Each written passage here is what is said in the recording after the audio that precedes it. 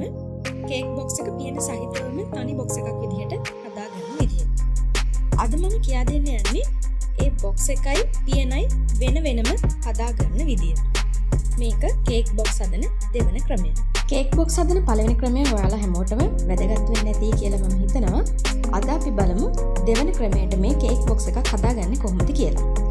ඉතින් මේ වගේ කේක් බෝඩ් ආවරණය කරන හැටිත් මම වීඩියෝ එකක් ඉදිරිපත් කරලා තියෙනවා. තවමත් බලපු නැති කෙනෙක් ඉන්නවනම් බෝඩ් ආවරණය කරන හැටිත් වීඩියෝ එකකින් බලා ගන්න පුළුවන්.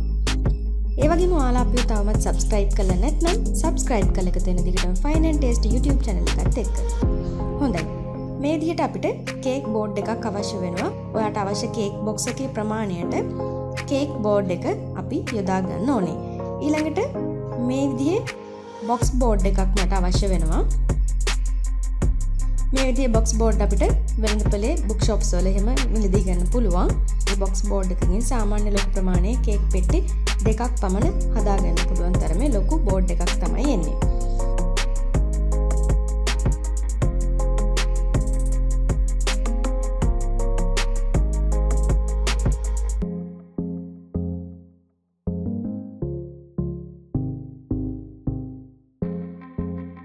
ඊළඟට මම මේ හදන්නේ අද අඟල් 8 ප්‍රමාණයේ කේක් බෝඩ් එකක් දාන්න පුළුවන් බොක්ස් එකක්. මේ විදිහේ රවුම් අඟල් 8 කේක් බෝඩ් එකක්, ඒ කියන්නේ කේක් බෝඩ් එක දානවා කියන්නේ අපි අනිවාර්යෙන් කේක් එක දානවා.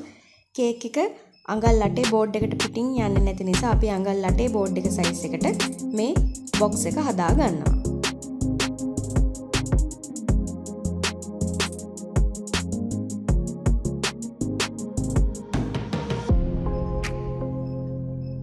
මේ විදිහට අඟල් 8 ලකුණු කරලා මම කොටුවක් ඇඳ ගන්නවා.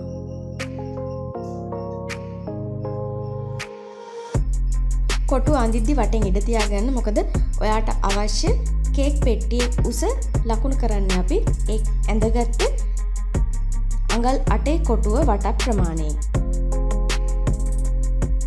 ඒ කියන්නේ ඇඳගත් අඟල් 8 හෝ 10 හෝ 9 හෝ වේවා වගේ කේක් බෝඩ් එකේ සයිස් එකකින් ඇඳගන්න කොටුවට වඩා වැඩිපුර ඉඩ ප්‍රමාණයක් හතර පැත්තෙම ඉඩ තියාගන්න කේක් පෙට්ටියේ උස ලකුණු කිරීම සඳහා. මෙහිදී කේක් පෙට්ටියේ උස ඔයාට අවශ්‍ය විදිහට වෙනස් කරගන්න පුළුවන්. ඔයාට අවශ්‍ය අඟල් 2.5, 3, 3.5, 4, 5 යනාදී වශයෙන් උස අවශ්‍ය නම් ඒ අවශ්‍ය උස අපි වටෙන් ලකුණු කරගන්න ඕනේ.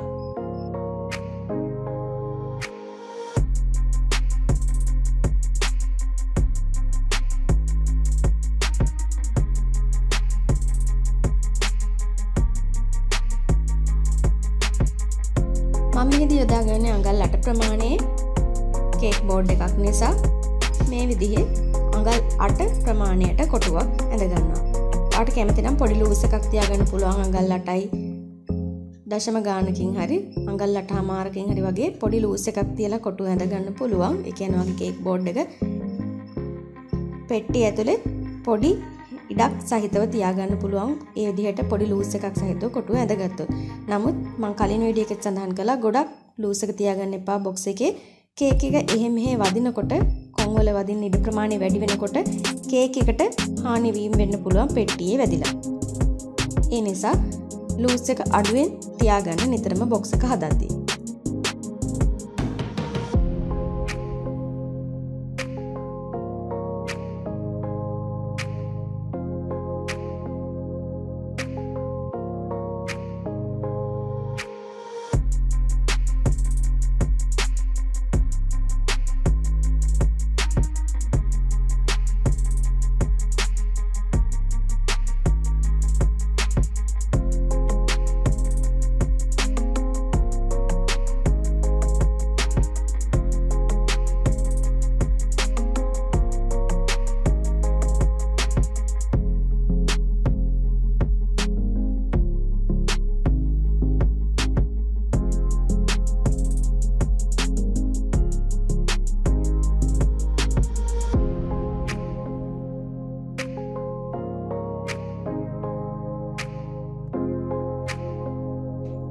මේ විදිහට මම අඟල් 8 යටට කොටුව ඇඳ ගන්නවා.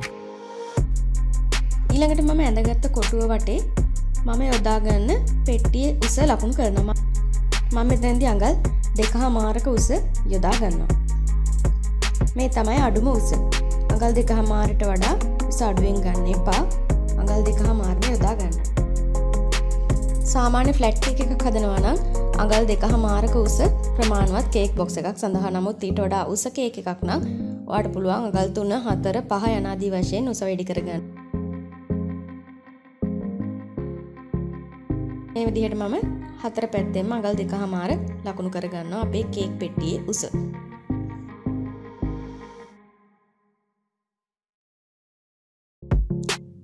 ඊළඟට මම වැඩිපුර කොටස් ටික කපලා ඉවත් කරගන්නවා මේ ඇඳගත්ත කොටුවෙන්. එතකොට මම කපද්දි කොටුව කපන්නේ අපේ පෙට්ටියේ උස ප්‍රමාණ ලකුණු කරපු කොටුව වටේ. ඇතුලේ කොටුවෙන් කපන්න එපා. මේ පෙට්ටියේ ඇතුළේ කොටසයි තියෙන්නේ, පතුල කොටසට හරියන කොටස තියෙන්නේ. ඒ නිසා අපි පෙට්ටියේ උස ලකුණු කරපු එළිය පැත්තෙන් තියෙන කොටුවේ ප්‍රමාණයෙන් තමයි අපි වැඩි ටික කපලා ඉවත් කරන්න ඕනේ.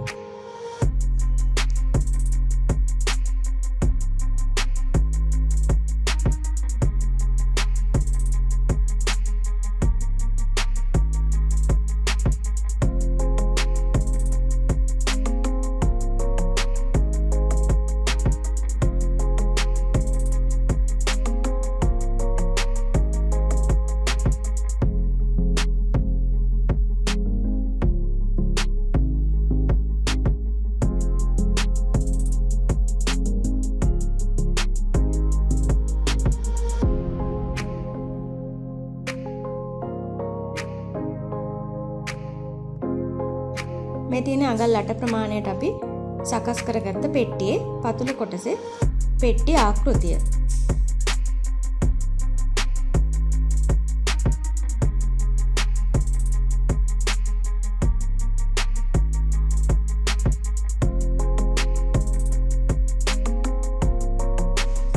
ඊළඟට මම මේ විදිහට කොන් 4 එක පැත්තක් දිග අතර කැපුවොත් අනිත් පැත්ත හරහට කපන විදිහට මම කලින් සඳහන් කරපු වීඩියෝස් වල ඔයාලා බලලා ඇති.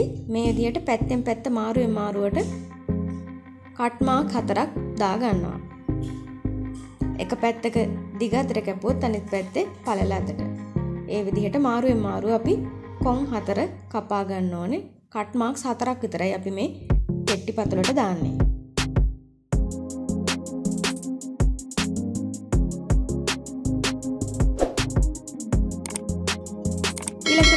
කැපෙන්නේ නැති පැත්තෙන් මේ විදිහට අඩි රූල තියලා ඇඳගත්තු දාර දිගේ මේ විදිහට තද කරලා ඇඳගෙන යනවා මේ බොක්ස් බෝඩ් එක නවා ගැනීමට පහසු වීම සඳහා.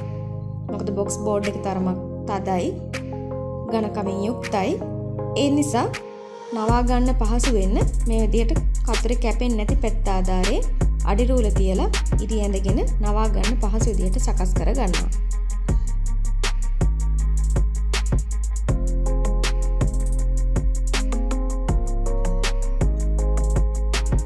ඊළඟට ඇඳගත්ත ඉරි දිගේ මම දෙමින් සැරේ මේ විදිහට නවා ගන්නවා.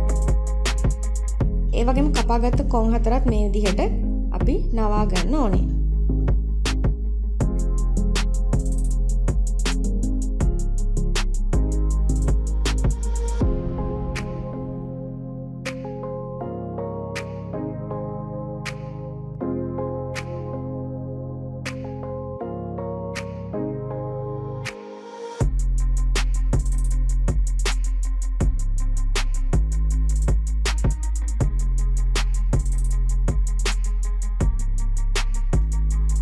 ඊළඟට කපාගත්ත කොන් 4 මේ විදිහට ඇතුළට හිටින විදිහට තියලා ස්ටේප්ලර් කරගන්න පුළුවන්. ඔයාලට පුළුවන් බයින්ඩර් ගම් ආධාරයෙන් උනත් අලව ගන්න. එහෙම නැත්නම් ඩබල් ටේප් ආධාරයෙන් උනත් අලව ගන්න ඔයාලට පුළුවන්.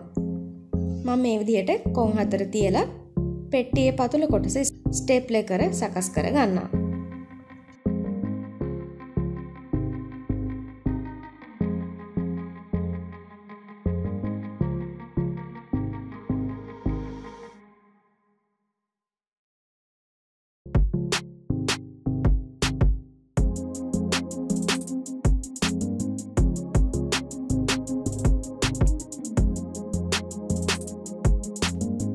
හොඳයි. මේ තියෙන අඟල් 8 ප්‍රමාණය අඟල් 2.5ක් උස අපේ පෙට්ටියේ යට කොටස.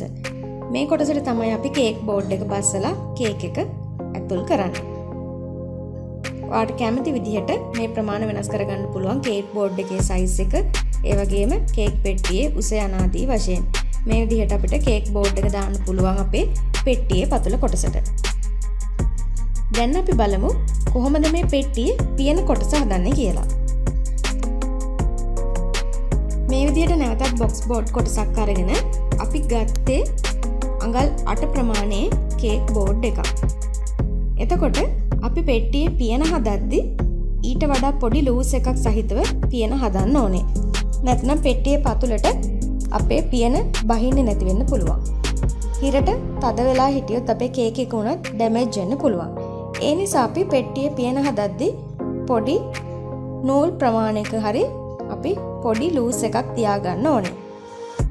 ඒ නිසා අපි ගත්ත අඟල් 8ට අඟල් 8.2ක් හෝ එකක් යනාදී වශයෙන් පොඩි ලූස් එකක් ලබා දෙන්න ඕනේ.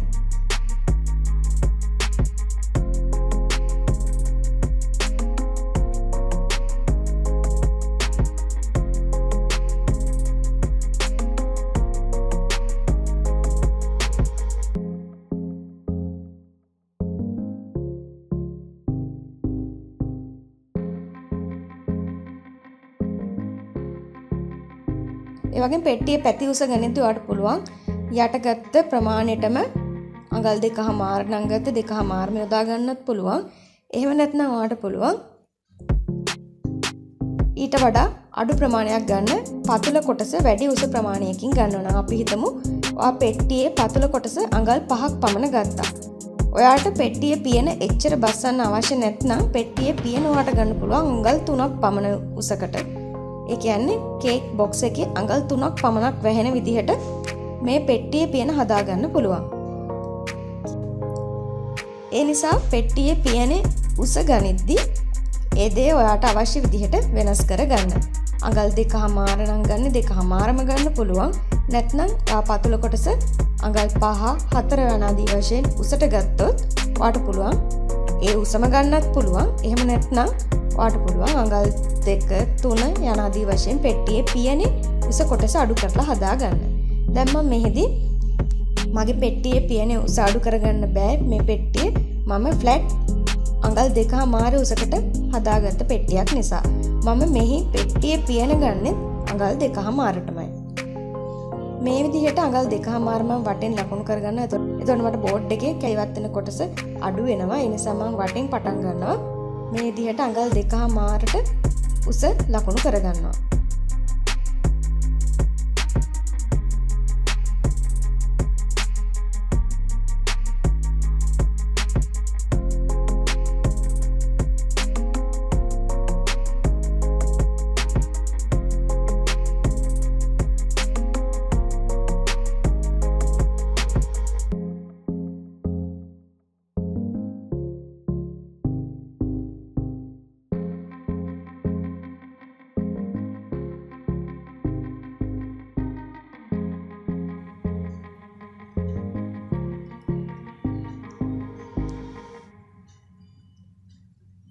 ඊළඟට මෙහෙම අඟල් 2.5ට උස ලකුණු කරගෙන මම අඟල් 8.2ට කොටුව ලකුණු කරගන්නවා.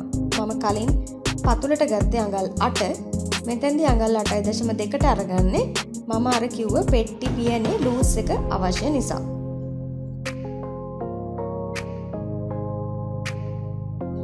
ඔයාගේ කේක් බෝඩ් එක අඟල් 9 නම් ගත්තේ, 10 නම් ගත්තේ, 12 නම් ගත්තේ ඔයාට මේ පෙට්ටි ප්‍රමාණයේ පතුලට ගත්ත බෝඩ් සයිස් එකට වඩා නූලක් දෙකක් එකතු කරලා මේ පෙට්ටි පියන හදාගන්න පුළුවන්. අඟල් 8 ගත්ත නිසා තමයි අඟල් 8.2 මෙතනදී ලකුණු කරන්නේ. මේ විදිහට මම අඟල් 8.2ට අදාළව කොටුව ලකුණු කරගෙන යනවා. මේ විදිහට මම අඟල් 8 කොටුව ඇඳලා ඊට පස්සේ මම පෙන්නන්න අඟල් 8.2 කොහොමද ඒ කියන්නේ නවා ගන්න කොටස කොතනින්ද එන්නේ කියලා මම හරියටම පැහැදිලි කරලා එතන සලකුණු කරලා පෙන්නන්නම්.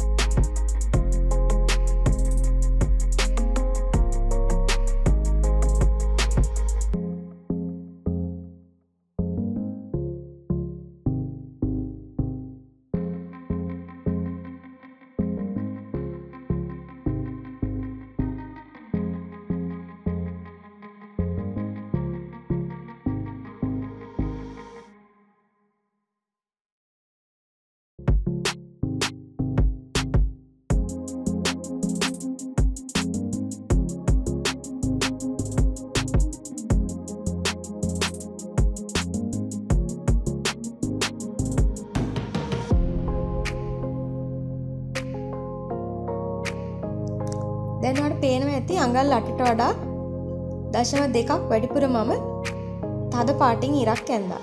ඒ ඉර තමයි අඟල් 8.2 ලකුණු වෙන ඉර.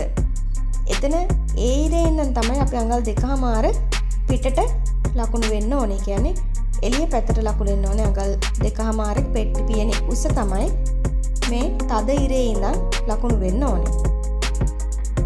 දැන් ඔයාලට පේනවා ඇති අපි ඇඳගත්ත සම්පූර්ණ ආකෘතිය මේ තියෙන්නේ අඟල් 8.2 ලකුණු කරන කොටුව. මේ තද පාටින් මම අඳින්නේ මේ පෙට්ටි පියනේ නැවෙන කොටස. ඇතුලෙන් තියෙන චූටි ඉර තමයි අඟල් 8 ප්‍රමාණය. ඒ කියන්නේ අපේ යට පෙට්ටියේ පතුල කොටස. අඟල් 8 ප්‍රමාණය තමයි ඒ තියෙන්නේ. අපි ඊට වඩා 0.2ක් වැඩිපුර කොටුව ඇඳගත්තේ අපේ පෙට්ටියේ පියනේ පොඩි ලූස් එකක් තියෙන්න ඕන නිසා. මම හිතනවා ඔයාලට මේක පැහැදිලි ඇති කියලා. ඒ ඇඳගත්ත තද ඉරේ ඉඳන් පිටට තමයි මම මේ කපන ඉර තමයි පෙට්ටියේ පියනේ උස. අඟල් 2.5 අඟල් 3 අඟල් 3.5 යනාදී වශයෙන් වල පෙට්ටි පියනත් පෙට්ටියේ පතුල කොටස ගත්ත විදිහට වෙනස් කරගන්න පුළුවන්. ඒක වෙනස් කරගන්න පුළුවන් පෙට්ටි පතුලේ කොටස හදාගත්ත විදිහට තමයි. මම මේ ගැන කලින් සඳහන් කළා. මේ විදිහට මම වටෙන් මේ විදිහට කපා ගන්නවා. ඊළඟට මේ විදිහට කපාගත්ත කොටුව තමයි මේ තියෙන්නේ. මේ තියෙන අපේ පෙට්ටියේ පියන කොටස. දැන් මම මේ පියන කොටසෙත් මේ විදිහට කතර කැපෙන්නේ නැති පැත්තෙන් මම දාර නැවෙන තැන් වලින් මේ විදිහට ඉරි ඇඳ ගන්නවා. එතකොට අපේ බොක්ස් එක නවා ගන්න පහසුයි. මේ බොක්ස් එක තරමක් ඝනත්වයකින් තියෙන නිසා. දැන් ඔයාලට පේනවා ඇති අපි ඉරි අඳින්නේ ඇතුලේ තියෙන කොටුවේ සයිස් එකට නෙමෙයි අඟල් 8.2ට ගත්ත කොටුවේ ප්‍රමාණයට.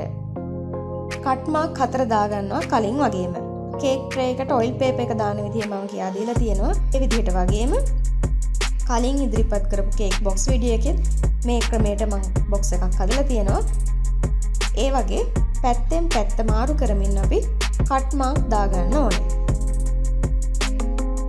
එක පැත්තකින් මේ අතට කැපුවොත් අනිත් පැත්තෙන් කපන්නේ අනිත් අතට. ඒ වගේ කට් මාක් 4ක් විතර මේ බොක්ස් එකට අදාළ වෙන්නේ. හොඳයි මේ විදිහට දැන් දාර නවාගත්ත බොක්ස් එක මම මේ විදිහට දාර වලින් ඇතුළට නවාගෙන මේ විදිහට සකස් කර ගන්නවා.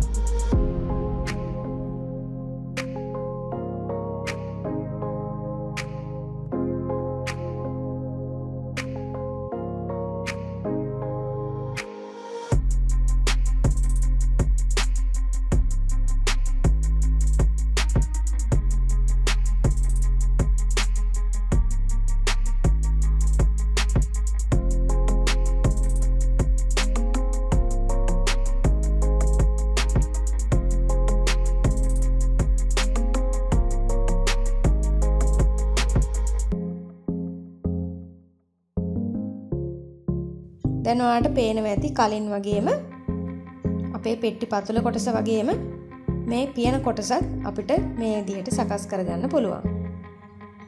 දැන් මේ දාරවල් වලින් නවාගත්ත තැන් වලින් තියලා මම ස්ටේප්ලර් කරගන්නවා. ඔයාලට පුළුවන් බයින්ඩර් ගම් හෝ ඩබල් ටේප් ආධාරයෙන් උනත් මේ විදිහට අලව ගන්න. ග්ලූ ගන් එකක් තියෙනවා නම් ග්ලූ ගන් එකෙන් ඔයාලට මේ විදිහට අලව ගන්න පුළුවන්. මේ විදිහට කොන් අතරට මම ස්ටේප්ලර් ගහ ගන්නවා. ඉතින් මේ ක්‍රමය ඉතාම පහසුයි. එහෙම බය වෙන්න දෙයක් නැහැ මේක අමාරුයි කියලා. ඉතාම පහසුයි මේ බොක්ස් එක පෙට්ටියේ පතුල සහ පියන කොටස් වෙන වෙනම හදාගන්න එක ඉතාමත් ලේසි. ඒ වගේම කලින් ක්‍රමයත් ඉතාම ලේසි. තනි පෙට්ටියේ විදිහට සකස් කරගන්න ආකෘතිය ඒ වීඩියෝ එකේ තියෙන්නේ. මේ වීඩියෝ එකේ තියෙන්නේ පතුල සහ පෙට්ටි පිය වෙන වෙනම හදාගන්න විදිය. මේ ගැන හරියට අදහස ලබා ගත්තම ඔයාලට ඉතාම පහසුයි ඕනම වෙලාවක ඉතාම සුළු වෙලාවකින් මේ විදිහට කේක් එක දාගන්න අපිට බොක්ස් එකක් හදාගන්න පුළුවන්.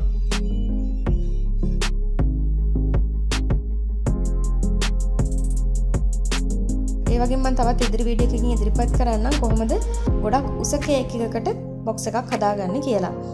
ඒක මීට වඩා ටිකක් වෙනස් වෙනවා. මොකද මේ වගේ බොක්ස් එකකට ගොඩාක් උස කේක් දාන්න අමාරුයි. හතර පැත්තෙන් බෝඩ් වදිනකොට කේක් එක ඩැමේජ් වෙන්න පුළුවන්. කේක් එක බොක්ස් එක ඇතුල් කරලා කොහොමද බොක්ස් එකෙන් අපි ආවරණය කරගන්නේ කියලා මම කියා දෙන්නම්. තවත් ඉදිරියේදී තවත් වීඩියෝ එකකින් ඒ බොක්ස් එක හදන හැටි.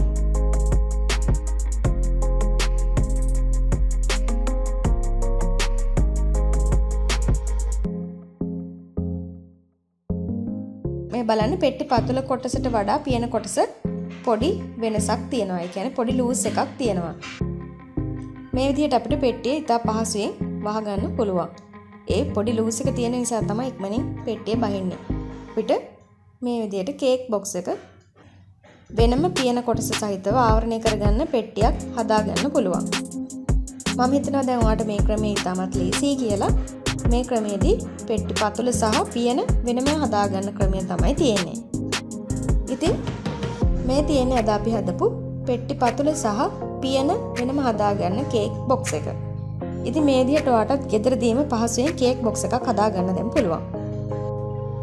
A4 කොලයක් හෝ පත්තර කොලයක් ආදරට ඔයාලට මේ විදිහට හදලා බලන්න පුළුවන් කොහොමද හරියටම හදාගන්න පුළුවන්ද කියලා.